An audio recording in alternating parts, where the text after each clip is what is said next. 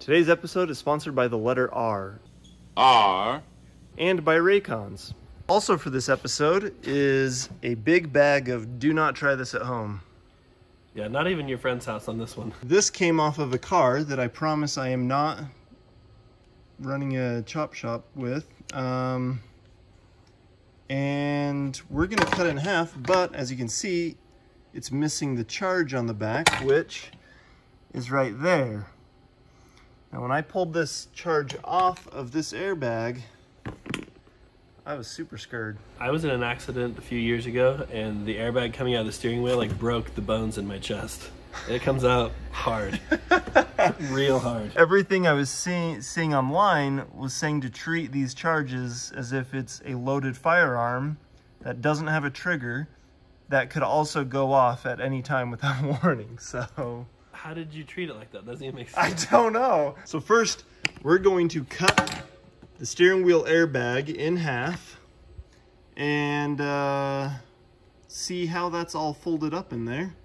And then I have created a special rig that we can screw that airbag charge into and then come in off the side with the Waterjet. That way if it goes off, it shoots this way and not up at the head and damage it. Math checks out. We'll see though.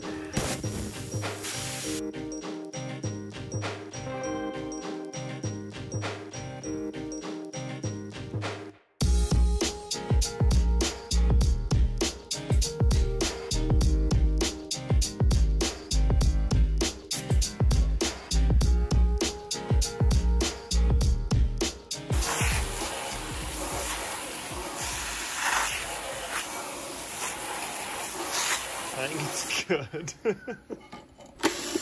Show us your secrets. Well, they're gonna be good, I can tell.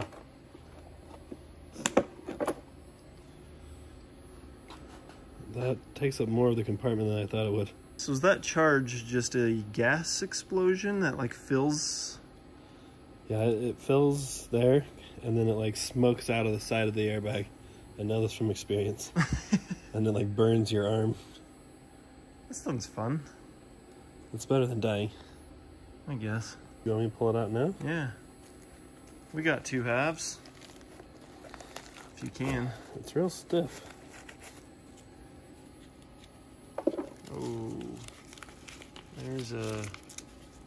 See? There's a weird shape cut out of the middle of the bag somewhere.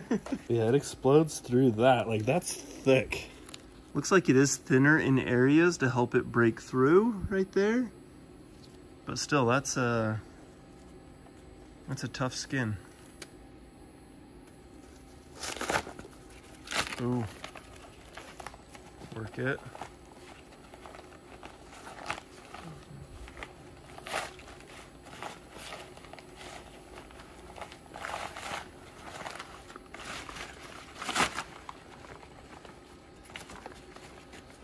Oh, so here it's got like ropes that stop it. Oh, on the inside. So it won't like go through you. And this red circle that is multi-layered, that's where your head is supposed to hit, I assume. Does that really add that much extra cushioning? I don't know if that's for extra cushioning exactly, but... Or maybe it's got holes through it. Maybe smoke release. No, I think it fills up those compartments, and that center circle fills up a little bit more than... So it's not just a perfectly round balloon, it's a balloon with like a small balloon on top of it, you know? Overall though, that's I mean, that's only half of the bag, but that's still a little bit smaller than I was expecting it to be. Does that look about the right size based off of your experience? Yeah. Do we need it coming at your face really fast for you to remember? I don't even, didn't even see it. It comes so fast. It broke your sternum? It didn't, yeah. It broke my sternum and disconnected the cartilage on the connecting ribs. Now the question that everybody wants to know, was it your fault? No. I'm sticking to that story. Do you think when they're putting this together, it's like a stuff sack? You just stuff it They in? put the center in and then jam all the other stuff in there? Or do you think there's a method? There's probably a little bit more of a method. It's got to be reliable, like a parachute. Those are the studs that the charge is attached to, which we already have set up in our rig here. This makes me real nervous. It could be explosive. But you know it's definitely explosive? The bass you get from Raycon earbuds. Let me tell you a quick story. I've had my Raycon earbuds for about 6 months now, and I have loved them. I was using them at a friend's house, and I accidentally left them there. I was gonna do some work in my yard, and I needed my Raycons.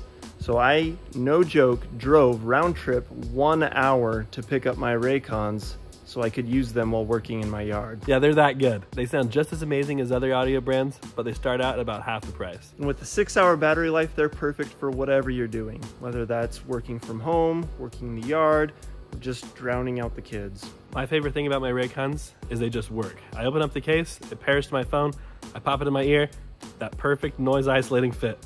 I can't hear you. We can't cover everything in this video as to why Raycon is so awesome, or else the video would be like 30 minutes long. So if you want to learn more, you can go to the link down in the description where you'll also get 15% off your order, or you can go to buyraycon.com/waterjet.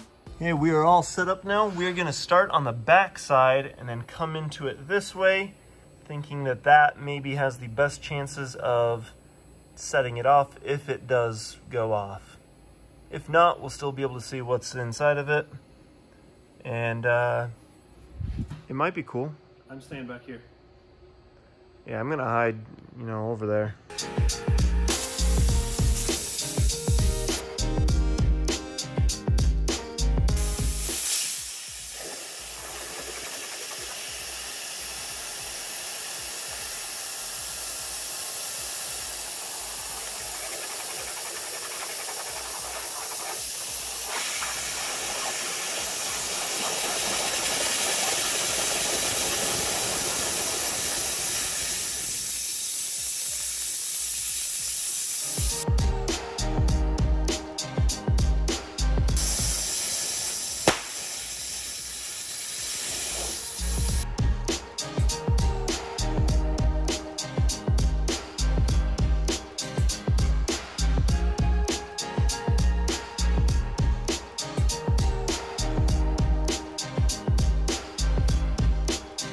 Judging off the pop-in small fireball we saw, I would assume it is no longer active. It would appear that way. What is this? So the wires lead into here where there was probably some sort of charge. Some sort of cap. There's a weird coil of wire. It's like broken up staples. It's the best way to describe that. It was about in the middle right here when it went off. Huh. Okay, so this is what we think is going on here. So that top center dimple, I don't think that is where any gases come out of. They come out of these side ones all the way around.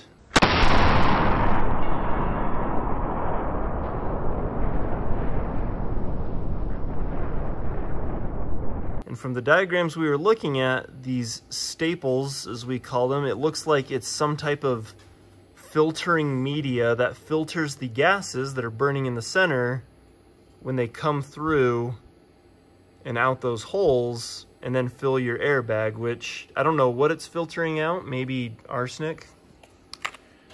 But if that goes like this and the gases are shooting out the side, how does that inflate your airbag over here? No, you've got it in backwards. Oh. Like that. Okay, that makes more sense. So that's where all those holes are, and they fill that entire cavity, so they're not spraying the gases directly at the bag.